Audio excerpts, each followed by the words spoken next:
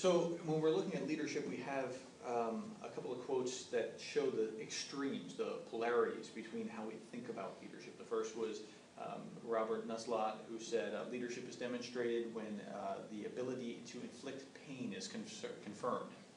Not the kind of guy I want to work for, but what he's saying is you have leadership when you have control. Okay? On the other side, you have Jimmy Wales saying, treat all workers as volunteers. And Jimmy Wales, the founder of Wikipedia, essentially has to do that in order for Wikipedia to continue to thrive. So the question is, what is management? Here's the managerial chart. You have planning, leading, organizing, and controlling. And generally, the way that we think about this is planning is you create a plan, you define goals, you establish strategy, problem solve, it's top to bottom. Management plans and the workers work, right? We go and have the managers go into that back room and all the best and brightest minds go and do that, and then they come out and they direct and coordinate the work. They motivate workers to carry out the plan. They harness followers. Be motivated to carry out my plan, right? And then we organize, and how do we organize? We determine what's to be done, who's going to do it. We follow the organizational chart. It's a mechanistic model. We know who's supposed to be doing this. You're in charge of this function, and you're in charge of that function, and so you do that work. Whether you like that work or not, whether you are good at that work or not, doesn't matter. That's your job. You're responsible for it. It's clearly here in black and white. Okay? And then we control. And how do we control? We evaluate, we monitor activities, we ensure compliance, enforce the rules. We're involved in supervising, rewarding, and punishing to make sure it gets done. Controlling. That's the carrot or the stick. Sometimes we have rewards, sometimes we have punishments.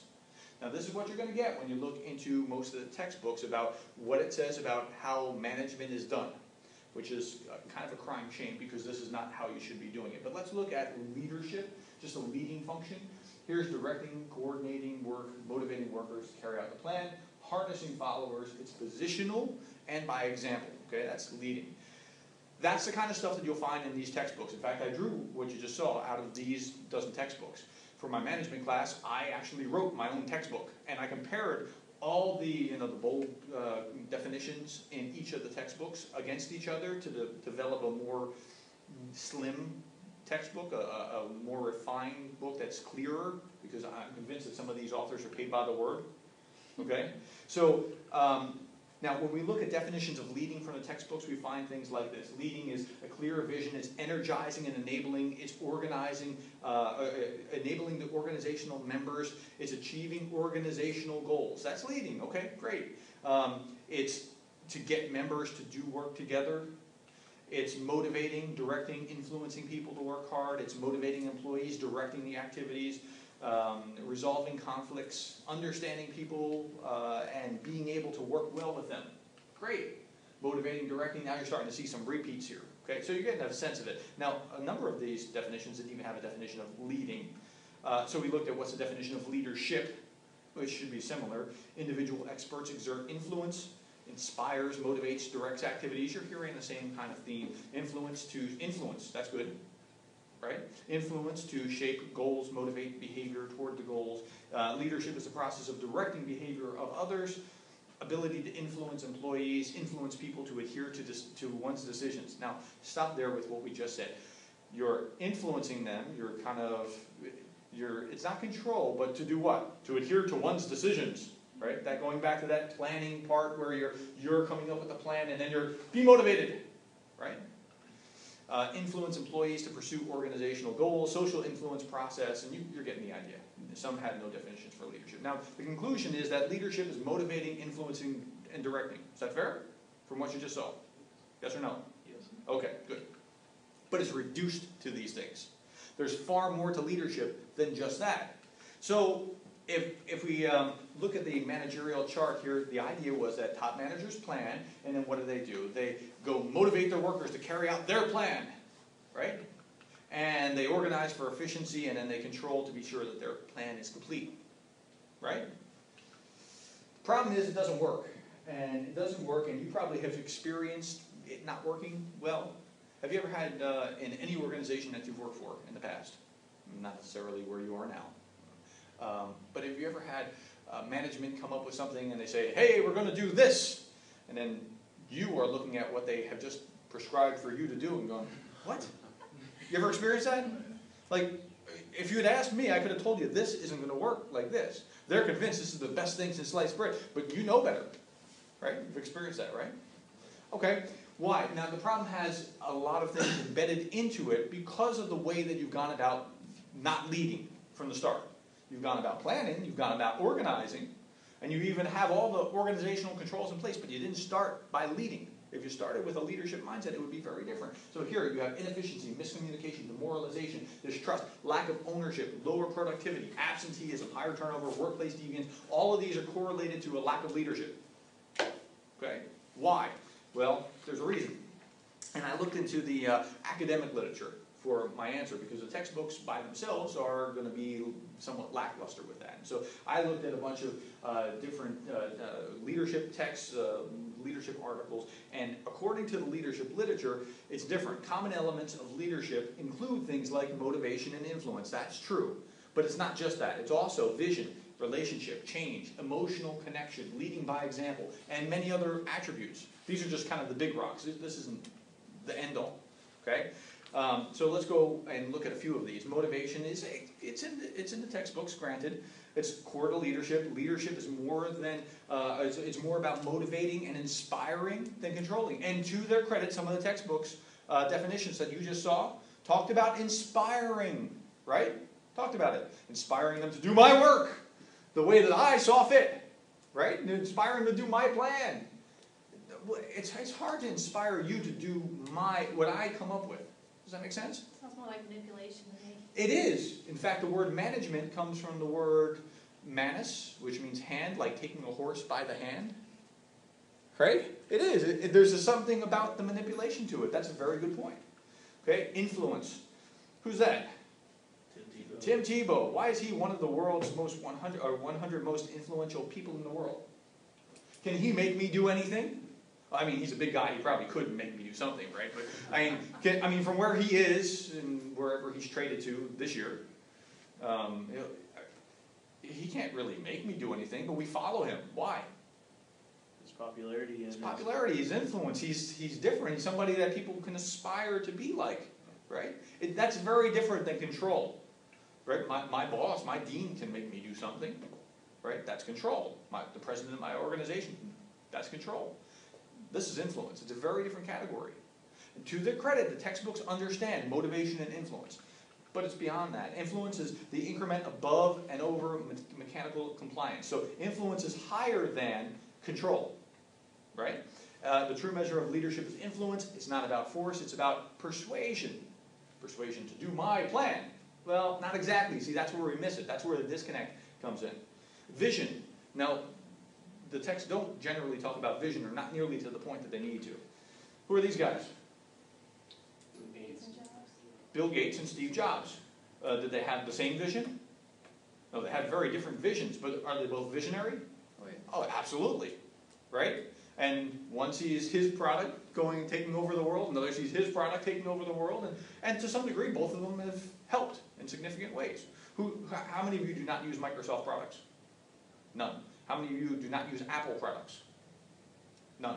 Isn't that fascinating? An iPad and a PC here. Yeah, in fact, yeah, that's right. I have an iPad and PC right here. That's exactly right. Okay? Vision. A shared vision includes, now shared vision, that's important.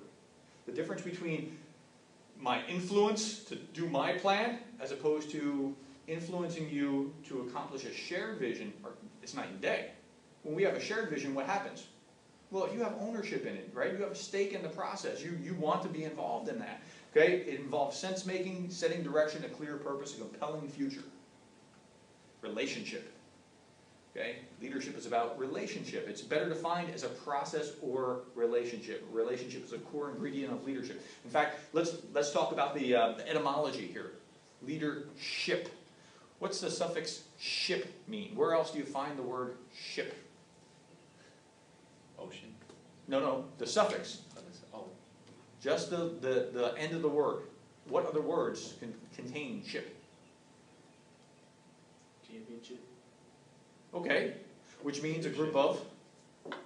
Winners. Yeah, a group of winners, right? What other words? I'll give you a hint. Relationship, which means you're in relation to somebody else, right? Or friendship, that's two or more people that are friends. So leadership means not just the leader and what the leader does, but the leader in relation to his followers, right? So until you get that in your head, that leadership is a relationship, you start looking at, well, what did the leader do? It doesn't matter just what the leader did, it's the relationship between the leader and the followers that's going to be the critical element. Does that make sense? Okay. Emotional connection. Now this ties into relationship. Leadership is an emotional activity. We think about management and they're in the back room planning, remember? They're planning and huddled together, the best and brightest minds back there huddling together, planning things out. No. Leadership is an emotional connection. Do you really want to follow a manager who is rational and purely rational to the point that he's going to kick you under the bus when you're too expensive to keep? Or do you want somebody that cares about your best interest and is trying to find a place where you can grow in the organization? You're going to follow the guy that cares about you. Okay? Where management is rational, leadership is emotional. And until you cross this divide and understanding this, you're not going to understand leadership. Leadership is inherently an emotional experience. Manage stuff, manage your cars, your fleet of vehicles, your buildings, lead people, connect with people, care about people. It's a very different experience. Mentors, for example, make emotional connections with their protégés. That's one of the reasons that they grow. Any idea who this is? Herb Kelleher. Does the name ring a bell? Southwest Airlines. Okay, he was the CEO of Southwest for a number of years, and his people took out this ad in USA Today. It said this: "Thanks, Herb, for remembering every one of our names, for supporting the Ronald McDonald House, for helping load baggage on Thanksgiving." Now let's stop there. Your CEO comes into work on Thanksgiving to help you with your work, and you're pretty low on the totem pole in the organization. You're not an executive vice president. You're loading baggage on the plane. What do you think of him? Like him. Do you like him? Yeah. Right. I mean, there's something to that. For giving each of us a kiss, and we mean everyone. For listening. For listening? What? It's a little different already, okay? For running the only profitable major airline, for singing at our holiday party, for singing only once a year, for letting us wear shorts and sneakers to work, for golfing at the Love Classic with only one club, for out-talking Sam Donaldson, for riding your Harley Davidson into Southwest headquarters, for being a friend, not just a boss. Happy Boss's Day from each one of your 16,000 employees. Now, when 16,000 of your employees get together and pool their money so that you can take out a national ad to say thank you on Boss's Day, you're doing something right. You're leading well. You're making that emotional connection. Okay? Leadership is also about change. It's from moving from point A to point B. If you're not moving from one point to another, you're not leading. You're managing perhaps a very complex process, but you're not leading anywhere. Does that make sense? Okay? The purpose of change, the purpose of leadership is change. Managing is about coping with complexity. Leadership is about coping with change. Again, you have to be moving from one state to another state, from a lower to a higher position, wherever you're trying to take the organization. Leadership by example. What do you grasp from this?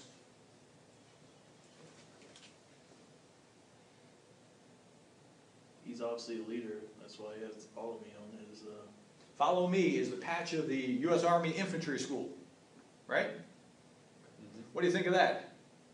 Do you want to follow the general into battle who's sitting in the background? Hey guys, go up there and take that hill where all the shooting is. Yeah, if you're not willing to do it yourself, why would you ask other people? Mm-hmm. Or do you want the guy that is thinking, follow me?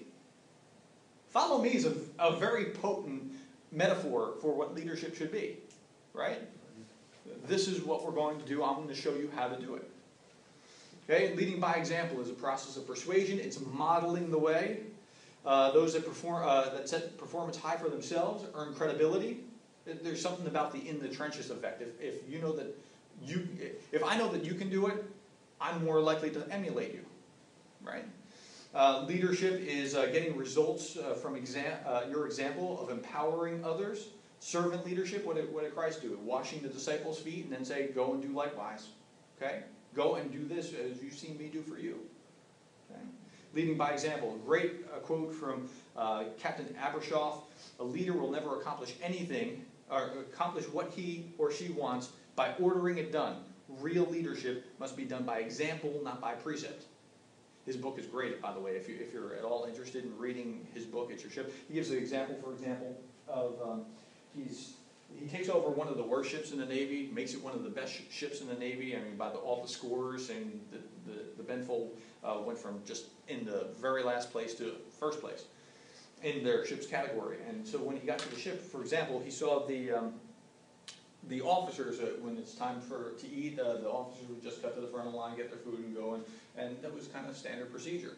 And he walked over to the back of the line and stood there and waited his turn, and just waited his turn, and eventually one of the other officers came over and said, "Captain, you can go right up to the front." He said, "I know." Waited his turn, got his food, talked to his men. Next day, guess who got in line at the back of the line? I'm sorry, say again? All the officers. All the officers. Why? Because he was leading by example. Yeah. What do you think that did to the crew's morale? They're Right? one of us. Yeah, they're one of us. Another great example, Warren Bennis, in one of his books, Warren Bennis is like one of the leading figures in the leadership literature. Okay, he was talking about his experience in World War II. 20-year-old lieutenant, and he got assigned to an outfit where he came in, and it was late at night. They were in, I don't know where they were. Remember the scene in Saving Private Ryan? They're in a kind of bombed out church and whatever. So it was that kind of scenario. And one of the men said to him, "Sir, come over here. You can sleep on this." It was some kind of makeshift bed kind of thing that they put together. And he decided, "No, I'm not going to do that." And he slept on the floor in the middle of his men. In the morning, the platoon sergeant came along and said, "Who's the new guy?" "Oh, he's our lieutenant. He'll be good." "Why?" He's doing just like they did. Yeah. Yeah. Well, sometimes we think, well, rank has privileges. Well, what happens when you take those privileges? Just the same. I'm sorry? You're just the same. Yeah, no, what happens when you take the privileges instead of being just the same? Does it do something different? You're a different person than it. I mean. Yep. I'm different. I'm the CEO, the captain, the whatever it is. It's sending a very negative message into the organization. From your people. I'm sorry? Separation. That's right. So leading by example has a powerful effect.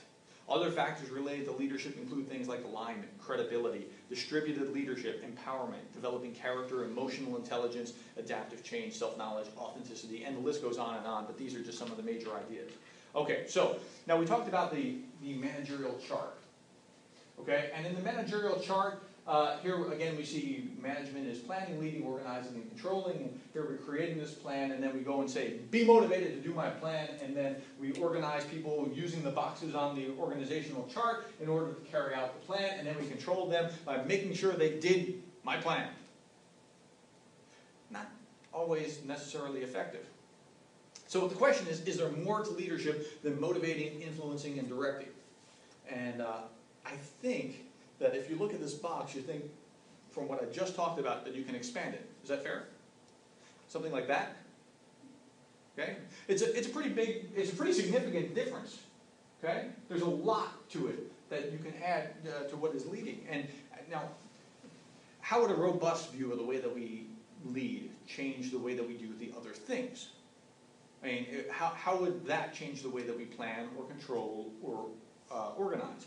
And so if we applied leadership to all managerial processes, it would look something like this. Leadership over management, planning, leading, organizing, and controlling. And if we infuse that, instead of just compartmentalize influence and motivation, and using leadership as the motor to get my plan done, if we just started with saying, okay, here's planning, we can keep creating a plan, defining goals, establishing strategy, and problem solving. Let's get rid of this top to bottom stuff, management plans, and the workers do the work. Let's get rid of it. Now let's set this aside, just put it over on the side for now. And let's, there's a great quote by Henry Ford where he says, why is it that when I always get a whole person, when what I really want is a pair of hands? That's that old school kind of mentality where, see, I've already created the plan. If they would just go and do my plan, everything would work out fine. Right? That's not what we want to do. Let's set this aside for now, and then let's add to planning, establishing a vision, establishing purpose, compelling future, sense-making, setting direction, empowering others, and duplicating leaders. That is, we're going to involve duplicating leaders. The only way that we're going to empower and duplicate is if we involve other people from the start. Right? because we want them to grow into leaders. There's a number of books like Happier and the Happiness Advantage, where the findings essentially state that happy employees are more productive. Huh, go figure. If they actually like what they do, they thrive, rather than they do this because it's part of the organizational chart and we told them what to do. Okay? There's a reason. God created mankind in his own image. In the image of God, he created them, right? God's a creative God. He created you to have creativity, to be interested in certain things perhaps, and maybe not interested in others. That's just the way that you're geared.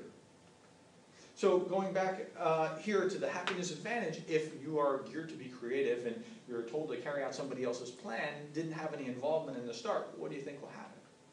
So here we have some implications. If you think through this, then you understand when Stephen Covey talks about how in principle-centered leadership, he says, I cannot influence you unless you're open to influence first, right? So you as the manager, if you want to influence your people, you have to be open to hear their ideas, hear what they have to say. If you're not, they're just going to shut down and not do it. Okay, I'll do the minimum amount I need to do, and then I'll check out. Okay? So the implications are, planning should be an empowering process. Planning should involve others from the start. You should consult with the team. You should use their ideas. In fact, if you're doing this right, it's not your ideas that you're coming up with. They will be bringing you ideas in the planning stage. Now, it's arguably sound to think that if a bunch of people bring you ideas, some of those ideas are going to be good, and you'll have better ideas overall than just the few of the best and brightest executive minds. Does that make sense? So it's going to be a much more robust process. Let's talk about George Patton said, never tell people how to do things, tell them what to do, and they will surprise you with their ingenuity. Huh. That's the kind of thinking that we should be doing. Okay, so we're not going to totally throw out what we already understand from the textbooks. We're still going to create a plan and define goals and establish strategy and problem solve, but we're going to do it by infusing that with people in the process. Does that make sense? Okay. In Good to Great, Jim Collins talks about leadership as a combination of fierce will and humility. That's what he calls a level 5 leader. In the Leadership Challenge, Cruz and Posner talk about how, if I want trust, I have to extend trust to my people. And so leadership is going to be not just directing and coordinating work or motivating others to carry things out, or even influence. It's going to go beyond that. Okay? We're going to kick out this harnessing followers and not rely on the position or the office. Okay? You can tell who's a bad manager by the number of times that they say, well, because I'm the manager, that's why. Right? Or I'm the parent, or right? Same thing. Okay? Now, we're going to keep the things that work: influencing, persuading, not coercing, but persuading and motivating. Now, there's a time where you need to have coercion. I get that. There's a time. But that should be as limited as possible in as few circumstances. And then we're going to add things like personal relationship, emotional connection, mentoring and modeling, servant leadership, authenticity, credibility. Right? When you add those kind of things, it's going to be a very different feel. Even leadership has expanded from what we started with. Okay? And the implications are that we now go beyond motivation. We're knowing ourselves, we're knowing our people, we're in an environment where we're emphasizing trust. And now, there's an interesting thing here. I have restraining yourself. Restraining yourself is an interesting thing. Sometimes we think, you ever thought, like, if he wasn't the boss, I'd tell him a thing or two. You ever been in that kind of situation? Who has not? Let me see. Show of hands. None. Right? So you've thought about that? You've thought about that? Right? Now, when you're a leader, you have to think in the same way. Because somehow when we think, well, when we're in charge, that I can say whatever I want. You say whatever you want, that's the dumbest idea I ever heard. You're going to shut them down. You will never get a good idea out of that person again. You have just shot yourself in the foot. Right? So you have to restrain yourself as a leader and listen to those people, and more than listen to them, respect and hear their ideas, and not be the jerk that jerk boss has been to you in the past. Does that make sense? Okay, so there's some implications. Here, the last one, growing leaders. Your purpose as a leader is to grow other leaders. Not to accumulate as many followers as you can, but to grow other leaders. That's your goal. Okay? An institution is the length and shadow of one man, and that's true for even a department, right? I mean, it's going to be true on the larger scale with the CEO, but in your department, they're looking to you if you're the leader. Okay? Now this leads us to organizing, determining what is to be done and who's to do it. Organizational charts, a mechanistic model, job descriptions, chain of command, right? We have the chain of command on the wall and who's in what box, and there are job descriptions. Now, those job descriptions are helpful, but somebody wrote the job descriptions. Somebody could cross that line out and put something else. It's okay. You can really do that, right? Why is that important? Because people don't necessarily fit the box. If she's a whiz with math and you're not, and you're both in the same job description, you're going to hate life for the quantitative part of time, and you're going to love it for the quantitative, and maybe not for the other. Why don't we just move some of your work that's quantitative to her, and some of her non-quantitative work, maybe she has to write reports, to you? That only makes sense, right?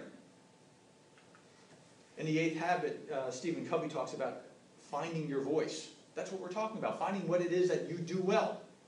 You're not supposed to do what you don't do well effectively. It just doesn't work that way. But we have chains of commands. People, and if you're the program and budget division guy, well, you better, do all the quantitative program and budget stuff and all the writing stuff equally well. But we're human. We don't function that way necessarily. Okay, so let's strike out a few things in organizing. Let's keep determining what is to be done and how to do it. We can even keep organizational charts, but let's strike out this mechanistic model, the job descriptions, the chain of command, in the sense of that we rely on that thoroughly, as opposed to looking at other things. In Good to Great, for example, Collins talks about getting the right people on the bus. Not even necessarily, and getting them into the right seat on the bus, right? Now, if you apply that kind of thinking, then you're going to add other things to this list, not just the organizational chart, but distributed leadership, that is, that there's leaders at different levels in the organization. You're going to look at duplicating leaders, trying to create more. You're going to look at utilizing emotional intelligence, their strengths and weaknesses, where they are, how they fit, right? Getting the right people to do the right things. And that's not necessarily what's in the box. You can change the job description, okay? In Joy at Work, Dennis Bach talks about how the key to success is not treating everyone equally. It's treating everyone differently. Now that sounds weird, but we kind of go, what? What were we going to say? It makes sense. It makes sense. Why does it make sense? Because everyone's different. Because everyone is different. So if you treat everyone equally, I know in society we want to treat everyone fairly, I get that. But if you treat all your employees the same, they're not going to be able to react the same because they are different. Personal approach. It's a personal approach, that's right. This week, 2 of my kids learned to ride a bike without training wheels. Okay? The older one did it, and the older one, if I want her to do something, I have to kind of provoke her a little bit. Right? No, I can't take the training wheels, you can't do it. Yes, I can! Right? No, you can't. And then she's going to be stubbornly, doggedly, she's going to ride the bike because she's going to show me that she can do it. She started doing it, and within a day or two, she was singing, "Ride like the wind!" Right? Riding around the circle in our cul-de-sac. Now the second one, that's not his personality. If I say, "You can't do it," "You don't think I can do it?" Right? I took the training with, he asked if he could do it too, and I said, "I think you're ready." And then I had to praise him along the way. "You're doing a good job, buddy," as he's, right? "Come on, you can do it." "You think I can do it?" Different personalities. They just are different. And if you want to get effectiveness out of people, you got to realize where they're different. This is why it's so foolish when somebody comes into a new organization, you, "Aha, I'm coming in, here's my plan." You don't know any of the people. Your plan may not work with this set of people. Right? So you have to understand that people are different. Now the implications are that we go beyond efficiency, we're removing obstacles, that's the point of organization. We're investing in people as people, we're treating each of our people differently. It's an organic process. Peter Drucker was asked once, "Are leaders born or made?" And he said, "Neither, they're grown." Isn't that interesting? They're grown. It's an organic process. You go from one experience to another and you grow and grow over time. That's right, it's an organic process. And you're organizing in order to grow leaders. That's what you're trying to do. You're not organizing to have the chart there so that it's efficient, but you're trying to grow leaders because you're looking not just at bottom line efficiency now, but long-term health of the organization. That's a very different picture than the way that we normally think about it. Hug your people. In this book, Jack Mitchell talks about associates at his stores in New York City. It's a clothing stores, and in his stores, they call everyone an associate. Now, Walmart calls people associates too, right? But the difference is that he really means it when he calls them associates. He respects them as associates. He deals with them as associates. He talks about checking in, not checking up. There's a difference between checking in on someone. Hey, how can I help you? Is everything all right? There's a difference between that and, did you get the TPS reports done? Right? Yeah. There's just a completely different mindset. And again, it's what you do with it. Is it real? Is it legitimate? Is it what you really mean about caring about them? Or is it something where you're just kind of saying it? Okay? You can tell the difference. So controlling. Controlling is about evaluating, monitoring, ensuring compliance, enforcing rules, supervising, rewarding, and punishing. Can you see already how this is going to change? What do you think? How's this going to change?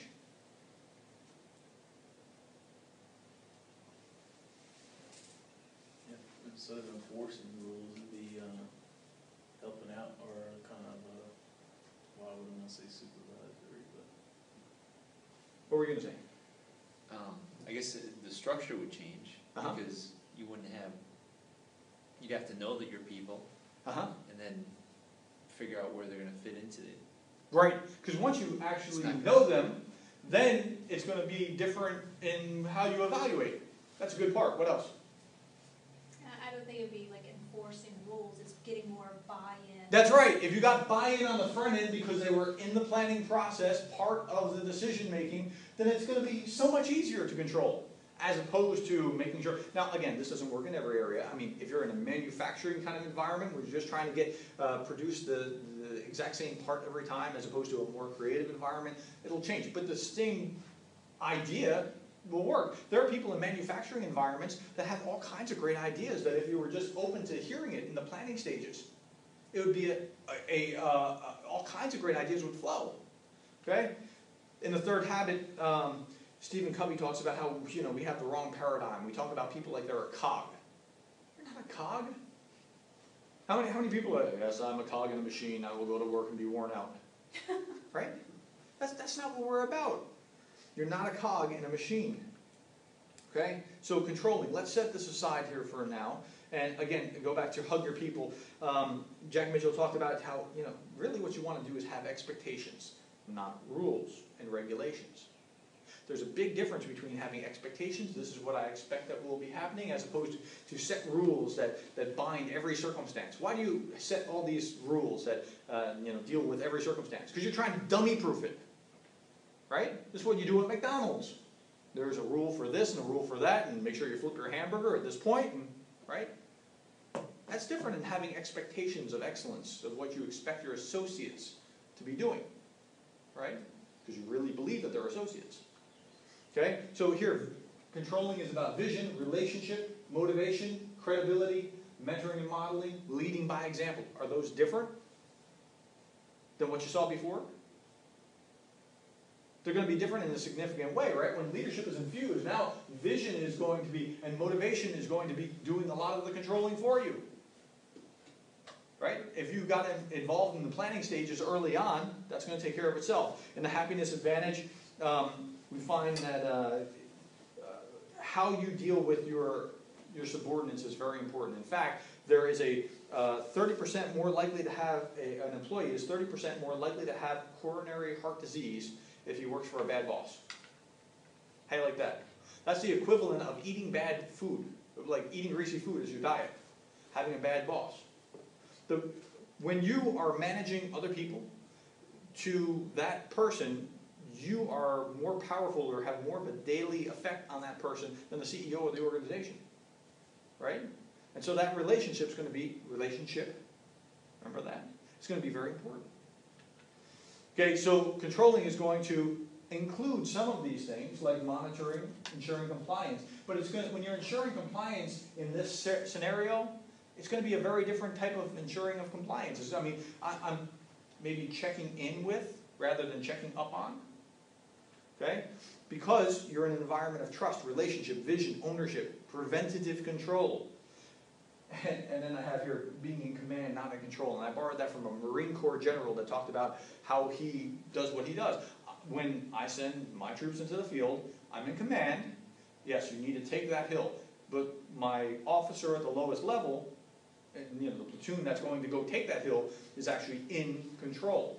Okay, sir, I'm not going to take a frontal assault. I'm going to go around the side, or we're going to have a pincer movement, or whatever it is. Does that make sense? He's in control at the lowest level. You push that authority down. But the Marine Corps general is still in command. Yes, we need to take that hill, unless there's just absolutely no way that, maybe we need to do something different. But you're in control of what's going on operationally, on a day-to-day kind of basis. Okay. Machiavelli asked, is it better to be loved or feared? And his advice was, it's better to be loved more than feared.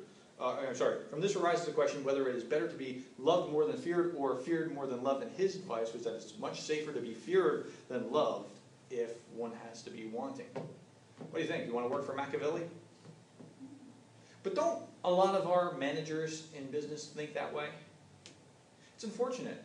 They start in all the wrong places. Okay, so you have a choice. You have the old managerial chart where leadership is compartmentalized, as it is here, or you have what I just laid out for you. And again, in this old one, top managers plan, and they say, be motivated to carry out my plan. Right? Works really well. And then they organize for efficiency, and then they control to see that their plan is completed their way, and they have all those maladaptive behaviors. Or you can do it a different way and actually start with leadership from the front. And when you start with leadership at the start, you emphasize vision, you involve others from the start, you go beyond motivation here, and how do you lead? You lead your people, and you go beyond efficiency, and you organize to their strengths, and you control with trust, you control with the relationship, you control with vision and ownership. It's a different way. It's just a different path. And if you start with leadership, it provides different, when you start with leadership here, you're going to come to a very different conclusion here.